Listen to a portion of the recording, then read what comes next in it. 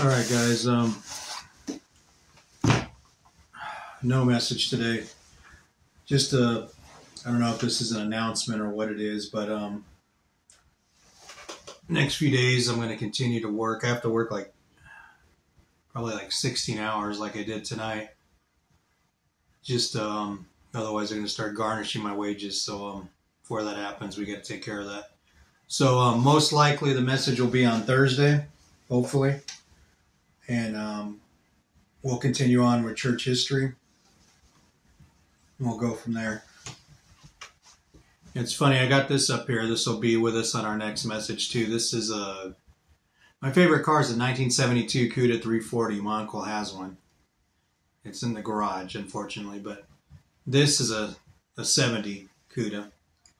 I know because it's got the square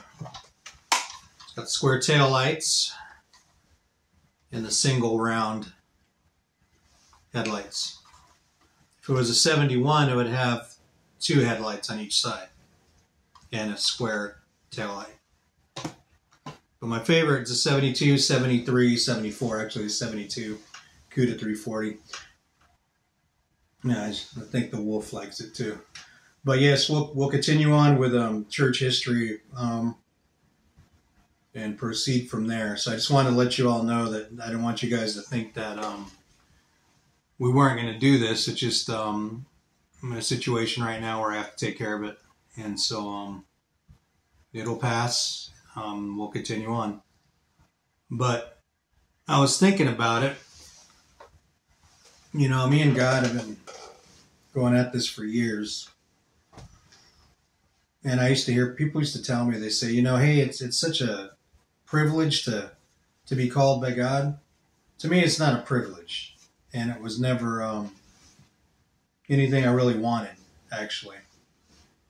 And I'm not going to sit up here. I'm sitting, not standing. I'm not going to sit up here and tell you that I'm doing this because I love God and Jesus. Although I do love God and Jesus. But that's not why I'm doing this. I'm doing this because I believe that He is. In fact, I know that He is. I know for a fact that He called me. So that's why I'm doing it. I'm going to do it to the best of my ability. But you're probably not going to see me grinning very much up here like some fool. But I just wanted you all to know that we are going to continue to do this. I'm not pulling away or anything. And on that note, it was great to see everybody at the Ecclesia, all the brothers and sisters that I haven't seen for years. And Sister Kat, I went to see her afterwards and pray with her. And Earl got to meet her. It's good to see you. But man, I got home and I was dead tired. And I've been dead tired probably for the last 3 days.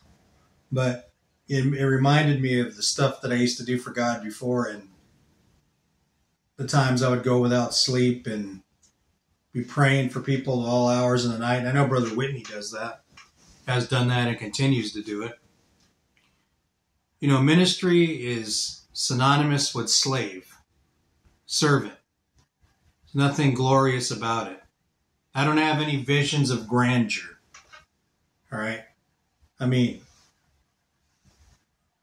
Pastor Eddie years ago said something about how people use Christianity as a vehicle for success. He ain't using Christianity as a vehicle for nothing. I'm doing this because Jesus Christ is Lord. That's the only reason.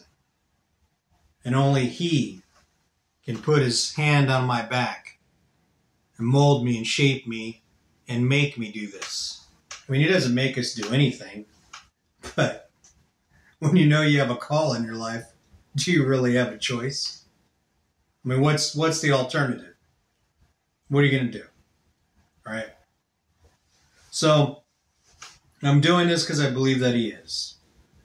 And I'll continue to do that. So we left off. We're done with talking about Matthias and talking about James, because that's starting to give me a headache now. So we're going to go further into church history.